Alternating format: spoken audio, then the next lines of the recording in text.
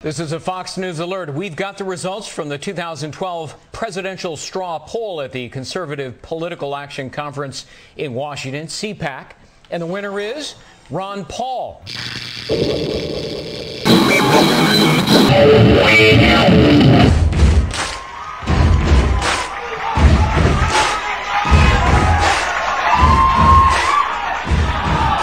It sounds to me like the revolution is alive and well.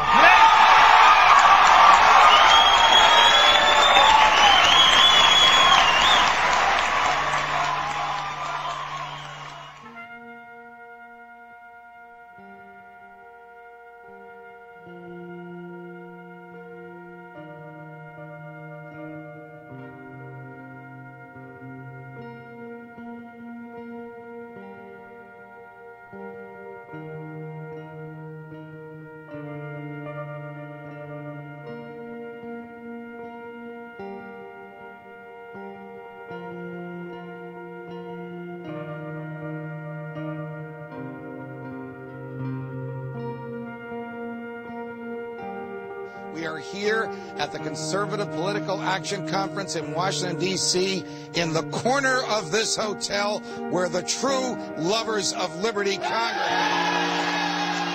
It is my job to defend freedom, to defend your natural rights, and to defend your right to have a government that stays within the confines of the Constitution. Somehow it's a little bit easier to do that today.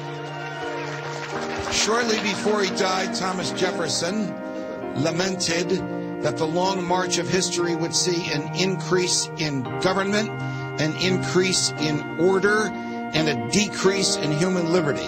Are we living proof today, Professor Woods, that Jefferson was right? When you have a system in which one entity gets to decide for itself what its powers are, what do you think is going to happen? It's going to suddenly decide that it's got a whole reservoir of unspecified powers. 1994, and we took over the Congress, and that, of course, was very good, and that was designed to limit government, but government kept growing. Also, in the year 2000, we had a remarkable event, something that hadn't happened in more than 40 years. It was probably 50 years, where there was a Republican president, a Republican Congress, a House, and a Republican Senate. But we didn't get the revolution. Things have gotten progressively worse, especially since the United States embraced the socialistic welfare state domestically, the interventionist economy, the drug war, and then, of course, imperialism overseas. When George Bush was running, guess what he ran on? And guess what he won on? He was running against an interventionist foreign policy. He was running against Clinton's policy of intervention, nation building, and the policeman of the world. And he was elected on that. There's nothing wrong with being a conservative and come up with a conservative belief in foreign policy where we have a strong national defense and we don't go to war so carelessly. What is not conservative about saying don't go to war unless we go to war properly with a full declaration of war and no other way? There's a change that we want that we haven't gotten yet. And I see what our problems are in philosophic terms, not in partisan terms. As Randolph Bourne said, war is the health of the state. So if you like small government, you need to work hard at having a strong national defense that is not so militant. Personal liberty is the purpose of government, to protect liberty, not to run your personal lives, not to run the economy, and not to pretend that we can tell the world how they ought to live. After the Civil War, the federal government became the arbiter of the limits of its own powers through the Supreme Court. But the Jeffersonians always argued that if the day ever came that the federal government would become the sole decision maker with regard to constitutional issues regarding the limits of its powers, that it would soon have no limits on its powers. How are we going to pay for it? It's driving us to the bankruptcy. We are now spending $1 trillion a year to manage our world empire. We're in 140 countries. We have 700 bases. And quite frankly, have you noticed the debt is exploding? You can't double the money supply and not expect some really big events within inflation. But back 100 years ago, especially around Woodrow Wilson, what happened in this country is we took freedom and we chopped it into pieces. don't think of freedom as something unified. There is only one kind of freedom, and that's individual liberty. Our lives come from our Creator, and our liberty comes from our Creator. It has nothing to do with government granting. But I do not believe freedom can survive, and I do not believe we as conservatives can contribute much if we still think freedom only comes in pieces, that you can protect economic liberty but not personal liberty. Sure, I imagine everybody in this crowd would say, yes, protect our right of free speech, protect our right to our religious values. But as soon as it comes to putting something in your mouth or in your lungs, you say, you don't have enough sense to decide what you should do, so we are going to use the heavy hand of government to come down and protect you against yourself. I believe we're on the verge of something very significant. I've spoken out quite a few times on college campuses in the last couple of years, and the reception is fantastic. And they want the whole package.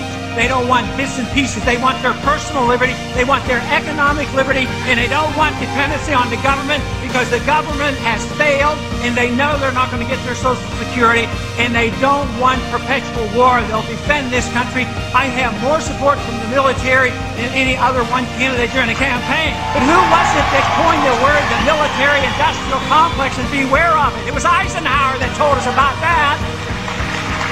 The crash that I was predicting and talking about and said we were on the verge of and we were beginning, it came.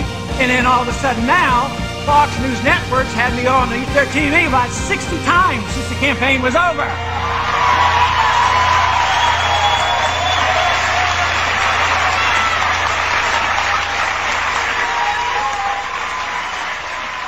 Let's take this opportunity, and for those of you who disagree, all I ask you to do is think seriously about it. Think about it and read about it and study it and put it in context. But I would say this is a grand opportunity for all of us to come together because something is brewing. Something is brewing big. This is a different year than anything we have ever experienced before. Believe me, by the end of this year, I think this country is going to be a lot better off.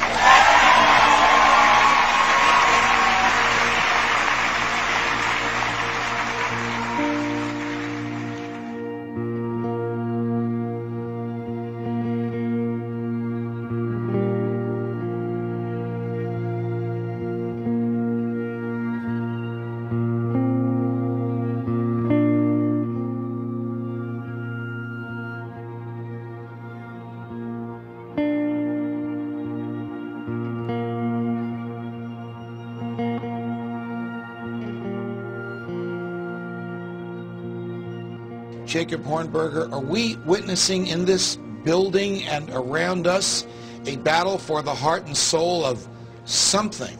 The conservative movement, the Republican Party, the Tea Party groups, whatever it is that we're trying to get our finger on. There's no question about it. That Americans are trying to save our country, and you can see this resurgence of interest in the principles that were being debated in 1787, the Declaration of Independence, the Constitution, the Bill of Rights. But right here, what we're talking about in this room are the seeds, the core of what needs to be done in this country. It's not just preach the mantras, it's talk the talk and walk the walk. Buddy, you're a young man, hard man, shouting in the street, you're gonna take on the world someday. You got blood on your face, a big disgrace, waving your banner.